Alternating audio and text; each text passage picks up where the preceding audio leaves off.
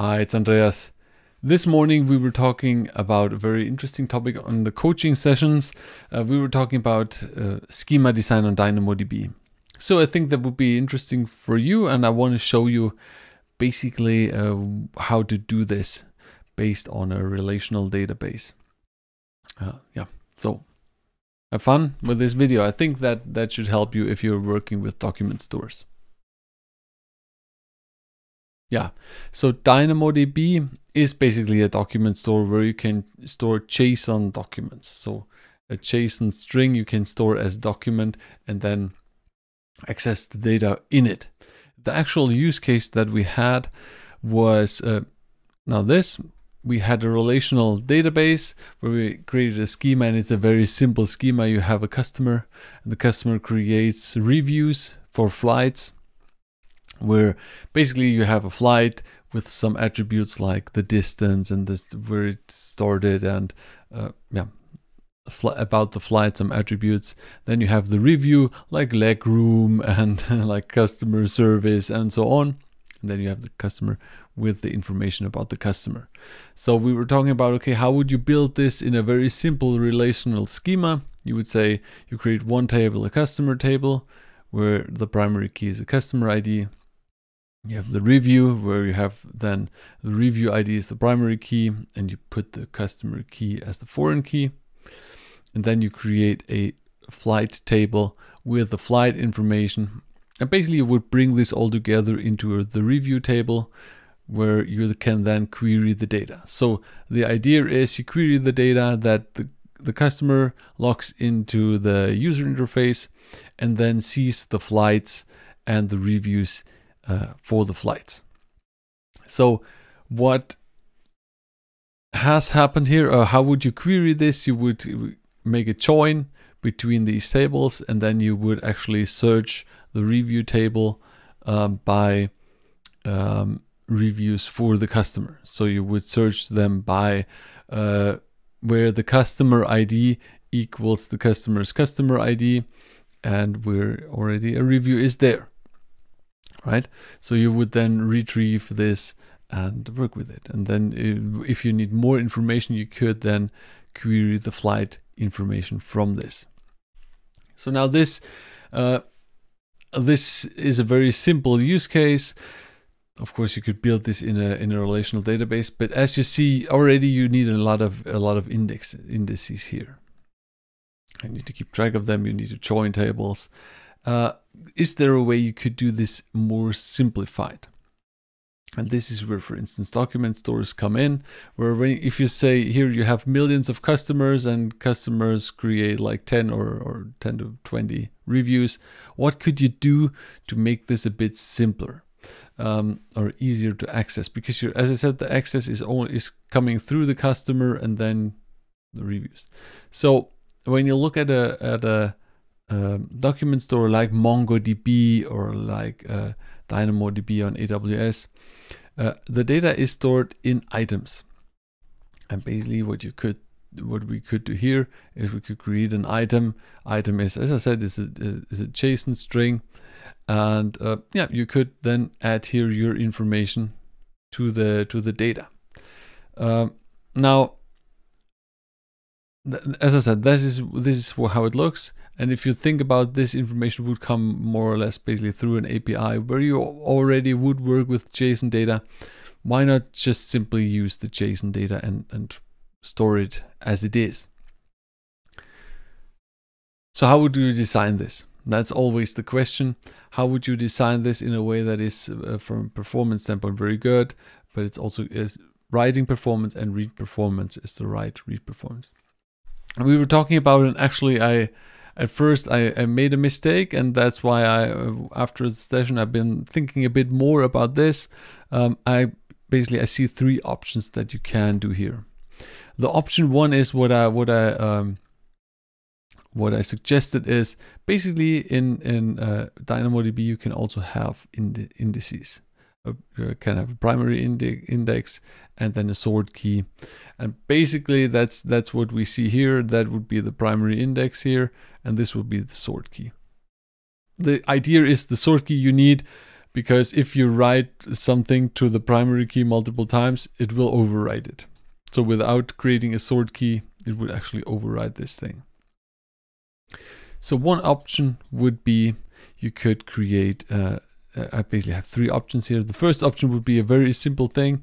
You create a primary key for the customer ID, and then you, into the item, you write the actual under the attribute. So basically this is an attribute here. You could, so as you see, you can also write nested stuff. So you could say, okay, let's write a row, and each customer gets a row, and here in the attribute I'm storing the actual flight ID, and I'm storing the attribute value from the flight and from the review, basically. So you're storing here multiple things into the data. So you store the attribute value from the JSONs here, and then just add columns based on how many reviews the customer does.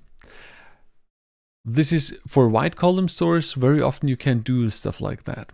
In case of document stores, the problem is, and I've been looking into this after the stream, and I always forget this, I should know this, a item is limited on the size. So an item can only be 400 kilobytes, which would be a problem, because if you build that, if you do it like option 1 here, you would actually, the item size would increase and increase and increase, and then at some point it would be done. Like, that's it. No more, nothing happens. Like, that's it. Item is too big, cannot go any further. So option 1 basically is bad. Too big, too large item size. Then you had would have another option that you say, okay, then let's do it like option 2 here. Let's create it in a way that you store a row for each of the reviews. So the customer, you use the customer ID as the private key, as the primary key, and you create a sort key as the flight ID. And within this combination, you store the review and you store the flight data. So this would mean that when you query it, the customer goes to the home page. What the system would do, it would basically get all the rows for the customer, and then you'd visualize them. So in green again are all the attributes here. So you would have one attribute, which would be a column where all the review JSON data is in it, and flight data where all the flight information is in.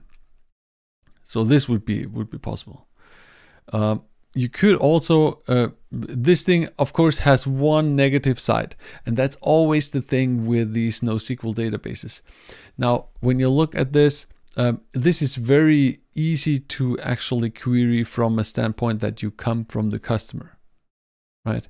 If you now want to find reviews for a flight, this will be super terrible. Like where can you have that? You only have the primary key of the customer ID, so that it's terrible. You would need to do a full table scan more or less and search for that. So this is Another thing is, of course, the flight data will get duplicated here.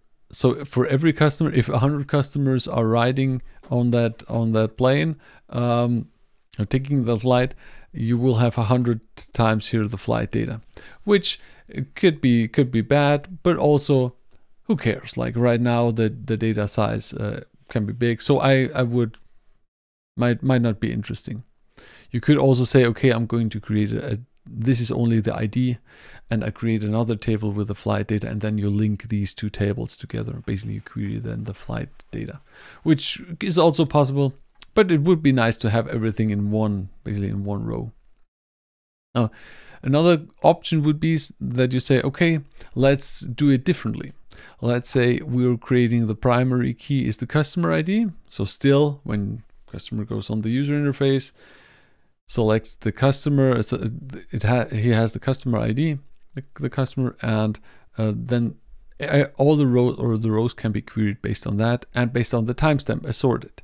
So you have the timestamp in, so you could say, okay, let's give me just between or every flight data for 2021. All right. So it would retrieve you basically all the rows for that. And yeah, you could work with it. Or you could say, well, I'm in the first step, I'm not really interested in the review data and the flight data. I just want to know how many flights are there, or basically I want to have all the rows, but only with the timestamp and the flight ID, so I can sort that on the user interface. And then later you could retrieve the data for the flight when the customer goes into the actual flight and writes a review or reads a review. So this is a way you would have the primary key and the sort key, the timestamp. This way you could the data would also be sorted, so the system could just retrieve it in series. And then with a secondary key, you could say, okay, now I want to retrieve all the reviews based on the flight ID. So this would be the other way that you say, okay, I'm not looking from a customer's perspective, but I'm looking more from an airline perspective. I want to read all the reviews based on this flight ID, and then it would be possible with the secondary key, secondary index. The problem is with that, usually now you have to write one more. This will be a bit more interesting. It will take a bit more data. It will cost, I think, a bit more on AWS. I'm not 100% sure, but that's the idea here. So you have to think about, okay, how do I order this? How do I query the data? Which is why it's so super important. Usually with these databases, you have two things you need to look into. You have write performance and read performance, and this is always like a trade-off. Sometimes when the write performance is very, very good, very often the read performance is bad. If the write performance isn't that good, the read is very quick. So it's always like and you have to outweigh this, because let's say you design this differently. You could write physically, the data will be stored on servers somewhere and into regions, let's say, and you can get some hotspotting, what it's called, if you write to the same region, to the same thing all the time. So if the customer ID, if there would be something like flight reviews with 100 million or airline reviews where a lot of data is coming in for the same airline, then you would get some hotspotting, because it would always write to the same region within your database. Hope that is clear. I could, but let me know if you need some more information about hotspotting. I can prepare something. But generally, these are the options. That's what you can do. I would go for either option 2 or option 3. Again, you could say, okay, let's build another table here for the flight data. So this could also have or just the flight ID. Oh, the flight ID we already have here. So you could say you're even dropping this one here instead of a different table with the flight data, right? And as I said, the cool thing is that this way the database is very, very simple. You don't need to do joins. You go in there, you select it, say, okay, give me everything from the customer, give me only the customer ID and the flight IDs, or give me only the customer ID and the timestamp, and then you will get a list, and then you can go from there without needing to worry about here designing or here making joins and so on. Everything is in there, and sometimes it's cool to have basically everything in there to make a row, and in that row is all the data you need, everything. And that is really, really cool. And that's where these document stores are coming in.